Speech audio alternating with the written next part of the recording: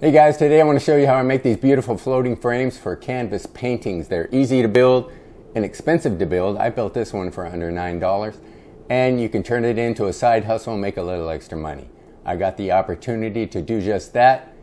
Let me tell you how that came about. So we have a friend who teaches acrylic painting classes. My wife has gone through several of those, therefore we have a lot of paintings hanging around the house and they need frames. So I started building frames for them. Our friend saw a picture of one with the frame and suggested that I start building frames for her to sell to her classes for those who wish to take one home. So look for that opportunity in your area. Maybe contact an artist, maybe give them a free frame, show them how it can be a win-win for both of you. So this is the painting that I'm going to build the frame for today. It's another one of my wife's. And this is the one and only painting that I've gone through. I'm going to show it to you a little later, and I need you to comment whether you think it's worthy of a frame or not. I don't think it's too bad, but you be the judge. Alright guys, so I can get two frames out of one 8-foot 1x8 pine board. This board currently is running around $16, so we're looking at $8 a frame. Add in the glue, the stain, the hardware, you're probably under $9 per frame. But today I'm not going to use pine, I'm going to use some beautiful exotic hardwood that I got for free. Let me show you. Alright guys, take a look at this beautiful hardwood that I am going to use today. Look at those boards. I got it for free. I'll tell you in a minute how I got it for free. But I'm leaning toward using this mahogany for the frame. This is beautiful too. Take a guess on what you think this wood is. It's not white oak. I'll be very impressed if you guys guess what this is. It's from Indonesia. So while you think about that, I'm going to start cutting the pieces down to size, give you the backstory on how I get exotic hardwood like this for free, and it's not just a one-time deal. I'm getting it for free all the time.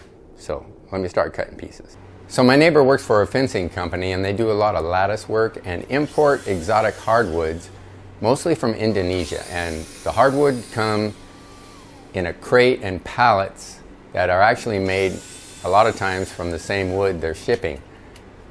The company winds up just taking those crates and pallets because it's not the dimension they need, and they will throw it on the burn pile or out in the trash. So my neighbor knows I'm into woodworking. He'll pull out, as he has a chance, he'll pull out some good looking boards and bring them to me. The company doesn't mind. And it's a win-win. He gives it to me for free. It's a great neighbor. So that's the story on the hardwood. Most of the paintings we have are 20 by 16. That means I need to have two pieces at 22 inches and two at 18. To figure what length you need, take the width of the frame, mine is 3/4 of an inch, multiply that by 2 and you get 1.5 inches. Take the width of the gap you want, mine is 1/4 inch, multiply that by 2 and you get 1/2 inch. Add that to the width of the frame result, 1.5 inches, and you get 2 inches. Adjust your calculations accordingly. The depth of the frame only matters in that you need to account for the depth of your painting as well as the inner part of the frame. Pretty much all the paintings we have are around 3/4 of an inch. So I cut the outer frame to be 1.5 inches deep. That way I can line up the inner frame, which is 3/4 of an inch, with the back of the outer frame and have 3/4 inch space that the painting will fill, making it flush or fairly close with the front of the frame. Alright guys, did you take a guess on what kind of wood this is? Look at that, that's a beautiful grain. I love that. It's not white oak.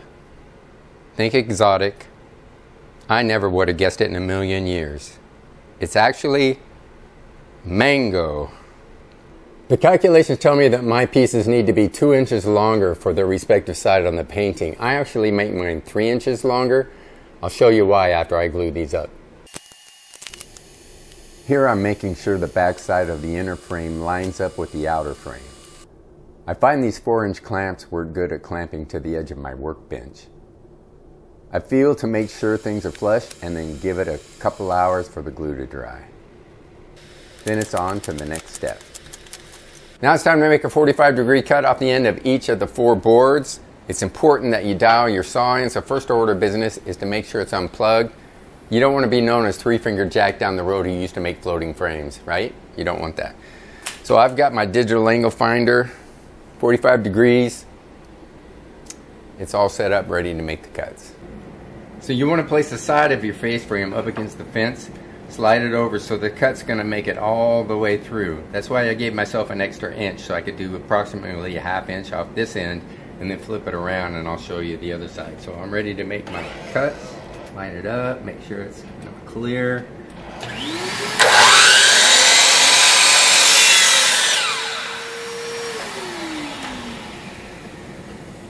You can see it cut less than a ½ inch off. When you're ready to make cuts on the other end of the boards, it's important you have some sort of stop block or jig set up to ensure accurate cuts. Combining this jig I made with some tape markings on my saw pins, I get accurate, repeatable cuts. I start with the 2 short boards and then move the jig back 4 inches to the back tape, and I'm ready to cut the longer boards. So here's a way you can check to see if your equal sides are cut to the equal length. Put them corner to corner. Make sure they're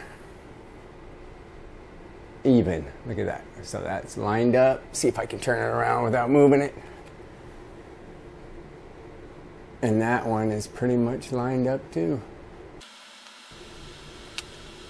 Now it's time for the glue up. I've got a strap clamp ready, and I make sure the corners are aligned, and I check for square. A few hours later, it's time to unclamp and check out the corners. As you can see, these are very tight fitting corners. As long as you take your time and make sure your angled cuts are accurate, this type of fit is not hard to achieve. The next step I do is draw a reference line around the inner frame in about 5/8 of an inch. This is where I will drill my recessed holes and pilot holes for the screws. I'll then use a punch to evenly space out the holes. These recessed holes can also be used to hang the pictures on the wall, to whatever hardware you're going to use. Just make sure they're drilled the same distance from your reference point so they'll hang level. Our friend requested I use the sawtooth hangers for the ones that will be sold. Here I'm testing on a scrap piece how Minwax natural stain will look. I like it, so on to staining. I stain all over, front, back, and inside. Then once the stain is dry, I check the fit. I have a couple of 1/4 inch strips of wood I use to get the canvas in the general area, and then I fine tune the fit from there. Now it's time to secure the canvas. I use 5/8 inch screws and usually screw from the bottom while using a cloth or paper towel to clamp the canvas to the frame to keep it in place. Check out the gap and color contrast. I really like that color combination. What do you think? Alright guys, as promised, I'm going to give you the big reveal of the one and only painting that I've done, but you have to do me a favor and comment below whether you think it deserves its own frame or not. You ready? Here it is. Cabin scene on a lake with trees and a canoe. What do you think? Let me know in the comments below. Go build your own frames, get into a side hustle. Thanks for watching. I'll catch you on the next video.